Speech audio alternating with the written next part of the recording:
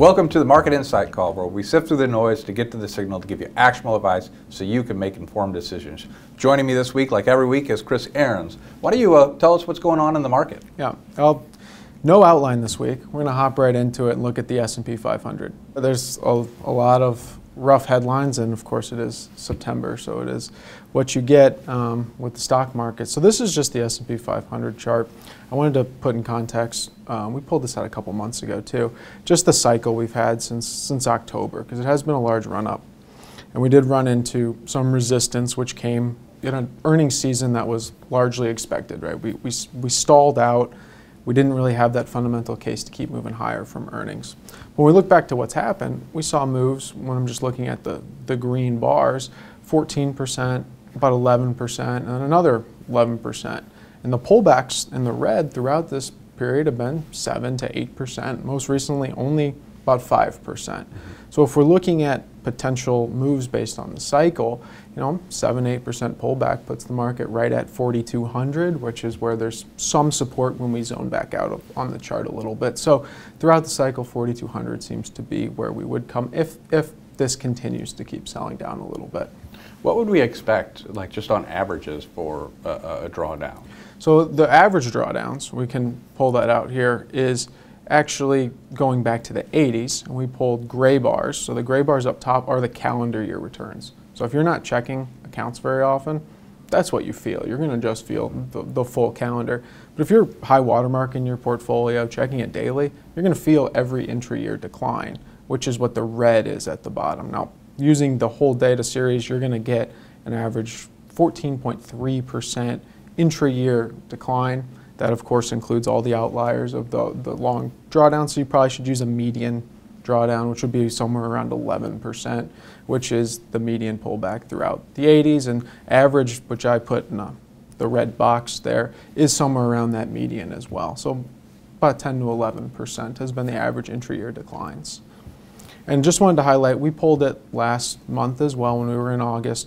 We are in September. It's the only month of the year that has, since 1928, had more down months than up months, with about 42 up months and 52 down months through September. So don't want to spend too much time on seasonality, but it is a headwind for the market, and we did have reasons to sell too. We were part of that selling pressure. We refilled hub accounts for those in distribution that have a time horizon that's shorter than the rest of the portfolios. We do have long time horizon portfolios where we're not going to make a change based on September. But for those that need cash, we did pull off some cash so that we could meet distributions. So we're aware of the technicalities that September tends to be to sell off, and all the academic people say don't pay attention to it, but the market does, and people sell off. And then going into that type of atmosphere, seeing that we were above trend line, it made a lot of sense to just go ahead and take some chips off the table. But as you said, that doesn't mean that every month of September right before we're raising cash by any means. And we are running up to a couple other headwinds. We're gonna see we have some issues with labor and strikes, which can affect margins. Energy prices have been moving up, really high, and of course we have politics, which snuck up on us pretty quickly, which we'll hit. But just to start with energy prices, this is just a simple chart of the futures prices on WTI crude futures. And we can see over $90 a barrel, which is at almost a 12-month high. And that can lead to inflation expectations moving higher. Now we already can see that in the bottom right with the most recent inflation numbers we had going May, June, and July. We were in that 0.1, 0.2, annualizing near that 2% Fed target. And then we had this blowout in August, which was 0.6. A lot was from the energy move higher. But the market expected that, and it's pretty easy to see energy prices at the tank and be prepared for where, at least on the lagging data that comes out on inflation, to know you're going to see some hot numbers. And the Fed they try to extract this with the different types of CPI, so they're trying to mute this. But a lot of people, I think rightly, call an increase in energy prices a consumer tax, because it's really embedded in everything. Whether you're at the pump or not, doesn't matter. All of your goods that you're getting have to be shipped. So it's such an integral part to the economy that we see these prices show up throughout the entire index, not just on energy prices. Right, because just the energy alone is only 7% of the index, but like you said, it's going to flow. It's going to flow through to the input cost of food pretty directly too. Right. And we can look at what you just said, which is that acting as a tax. So the red line of this chart is gasoline as a share of disposable income. And we pulled this chart back out about over a year ago when the last time energy prices were spiking, and really showed that, at least historically, because the chart goes back to the 60s, we are at a low part for the expenditures of gasoline. Obviously, taxes go up, it's not a good thing. Right. So you're still going to be a negative for the economy when this does rise, but at least historically speaking, it's not something that's off the charts, right? And it does tend to move up higher before recession and during recession, as shown by the chart. The one that's actually probably more troubling to the consumer is actually the interest rates, which is the black line, interest payments, which is approaching historical highs. And being that energy has that relation with inflation, and inflation with the Fed is related to interest rates, it's not surprising to see these things at least move together. You could say that energy causes a recession because inflation goes up and the Fed raises interest rates, which causes a recession. And we really haven't seen that effect yet.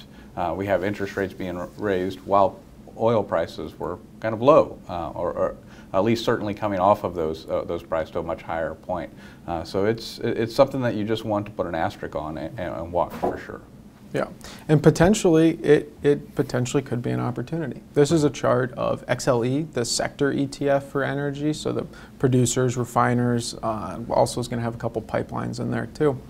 Up towards, not all-time highs, because the chart does go back, I think, in 2017, several years ago too, but near recent highs, at least on price. If we look at it with total return, because they pay high dividends, it is actually on a 12-month high for return. So potentially there's an opportunity here. We have been adding to energy over the last month throughout portfolios. It's a small sector, 4 to 5% of the S&P 500, so it's not something we're allocating significantly to, but at least on a small level, we have been adding to. Right. If we had 4% in the index, we're only going to add about 8% total in the portfolio. So it's not something like technology where it's a significant overweight potential. Now, you're a better technician than I am. Whenever I'm looking at that chart, I kind of see a pennant and the ability to really jump in price, like you were saying. You're a better technician, though. So what do you see? The actual breakouts on a pennant, when you're testing them, they're going to be close to 50-50. What I'd like to look more at would be what intermarket analysis is generally called, which is when you're starting to take a ratio chart and looking at the effects of the rest of the market based on the sector too. So that's what I have here. So in the green line, that's just the S&P 500. Same chart we showed at the beginning, looks a little bit different. The black line is a relative ratio of XLE, so the energy sector, and the S&P 500. You can see they're starting to kind of move at different times. So when that black line's going up, energy's outperforming relative. They could both be going down, right, but energy's going down less or going up more, and that's what we've been seeing. At least that's held the last 2 years. It may not hold much longer than that historically, but at least we've seen, so there has been some diversification benefits. Now we do know that energy can be very cyclical, so it can, obviously, if there's a significant slowdown, so it's something we monitor very, very closely. It's on our signal part of our strategy where we look at it very technically and tactically. There, if we get a sell signal, we'll be selling energy. Right. Yeah. Right. So, but it does look like a pretty good opportunity, at least in the short term here. Right, but as you mentioned, we want to watch because there are times when they become very correlated on the downside. So we are sitting with our finger on the trade button if we need to. Yeah, that really transitions us to politics. Right, So not my favorite. We're talking part. about taxes from energy. Let's get into the real government because we're getting a lot of headlines there. A lot of headlines. They came up pretty fast. This government shutdown odds, I'm not going to put a probability on it. I don't know if you are. Well, I know that it'll reopen. Okay. So you have your odds there. We can look back at reaction to the market, and it's been mixed since inception. This goes all the way back to the 70s. I bracketed it off in red to see the average S&P 500 move 1 week before, because you want to see the reaction. We know it's coming in. we're a little bit more than a week out from when the shutdown would happen. So looking at it, I would prefer 2 weeks, but I didn't put the chart together. On average, down 11 basis points. So this isn't something you should trade. Nothing to trade on average. Then when we look at the change during the shutdown, towards the right, up 1 basis point. So nothing that's significant at all in terms of trading. If you look at the since 1995, where you're going to have an outlier, that'll be December 2018, now you can start to see that there was a pullback heading into the shutdown and a recovery through the shutdown. But whenever you're looking at historical data, you always have the problems with, are you just pulling the government shutdown, or did you get something else? Because in 2018, the Fed was in a tightening cycle. Coming out of 2008, they had rates low for, I guess, 8 years. So there's a big something else there. Yeah, so and I actually pulled that. I wanted to look back at those periods to see kind of what it would look like 2 weeks before and then 2 weeks after the most recent shutdowns, so since the 95. And there was a shutdown at the beginning of 2018 for a day. There was nothing to see there in the 1 day period. But at the end of 2018, it was largely thought that the Fed had raised rates too much. It was only around 2%, but they had started in 2016 and had coming off of zero for a long time. So there was a 10% pullback heading in above those 2 weeks before, and then that's that middle of the chart where you see the low at 10.71. Then a strong recovery where, using the framework of 2 weeks before and 2 weeks after, stocks actually finished up. So if we look at that 2018, it was clearly an outlier. And then we look at the reasons. So if it's an outlier, that's probably not the government shutdown that's driving the market. And we can see a really good explanation, a better explanation than just the shutdown. So I would say don't try to sell this beforehand. And then maybe if you want to make a trade after the fact, that's whenever you actually would add some risk to your portfolio, because now that uncertainty is going to come out and you don't have that headline worry over your head. And just I pulled two more, go through it pretty quickly. 2013, same thing. We did see similar style chart, 2% though. So again, could it have been something else that happened in 2013 to bring the market down 2%? And then the same thing happened where the market rallied while the government was shut down. And then again, final one I have here is in 95 and 96. There was a couple shutdowns throughout that period, 21 days in total. The first part of the shutdown you can't even see on the chart because the market was moving up. The second part is in the center right of the chart where there was another 2% pullback. So at least for these examples, it has been 2 and then a recovery. Absolutely. So on this next slide, what we're looking at is labor costs, and really to kind of set some background there, we've talked about the onshoring that we expected after COVID and all of the risk within the supply chains, really wanting to bring that back onshore, as well as the AI revolution. I think this is really driving a lot of this labor costs. Because there is onshoring, there's more demand for jobs, unemployment is very low. The unions, who really haven't had a sizable raise in quite some time, are beginning to demand it. We saw this at UPS, where I think they're going to make $175,000 to drive a UPS truck. I don't think they're going to have a problem recruiting people. It's going to be really hard to get there. But we also see it within the Screen Actors Guild, and then the biggest threat right now is probably the United Auto Workers. I know we have a lot of local factories that are suppliers to that are really concerned about this, and they're asking for a 40% increase. Once again, I think what is behind the story is that there is onshoring. There's a lot of demand for employment, and then there's also the AI that's coming in, that's taking place. So one thing is in California, they are actually outlawing the use of AI for trucks. It's going to be a boom and a benefit for truck drivers if they are not competing against AI. But then the Screen Actors Guild, a lot of that is they don't want AI being used to make content. I don't know how they're going to win that fight long term because you can now do it at a much lower cost. But that's probably what's driving these labor costs, but it's certainly going to show up in companies, especially in the profit margin. And our exposure to these specific sectors is very low. I mean, we haven't bought an auto producer probably in dividend strategies maybe a long time ago, but it's going to have effects that reach the rest of the market, right? Yeah. When the UAW came out and was announcing their strike, the market did pull back a little bit because, like you said, there's going to be margins and the expectation that that could creep into other sectors. I think the larger theme is still back to inflation, right? Because if we have that onshoring, there's demand for labor, the labor prices are going to go up, but there's also demand for resources. You can look at that yellow truck as one of the companies that have now gone under. They're selling their assets. That was the discount provider for shipping. Well, you still need that shipping. So now the costs for shipping are going to go up because the low-cost provider is now out of the market.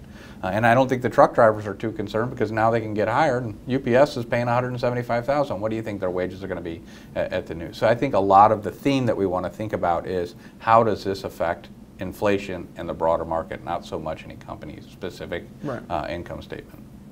But it could affect margins, right? And when we look at the index is going to be 10 to 12% profit margin. And what we've actually been looking at for these, where the strikes are happening in very low margin sectors or subsectors. When I polled here, is the automobile manufacturers in green, their margins are up close to 7%, which is a little bit higher than the historical, which has been below 5%.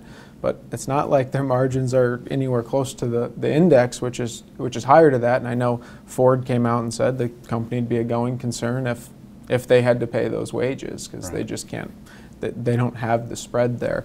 And then the same is similar in movies and entertainment, where they haven't been very profitable in several years since before COVID. Now margins, again, under 5% for the blue line, which was movies and entertainment. One of the things that we often see as an indicator for the market on whether it's frothy or not is IPOs. And we haven't seen a lot of companies IPOing for quite some time, really since the last correction.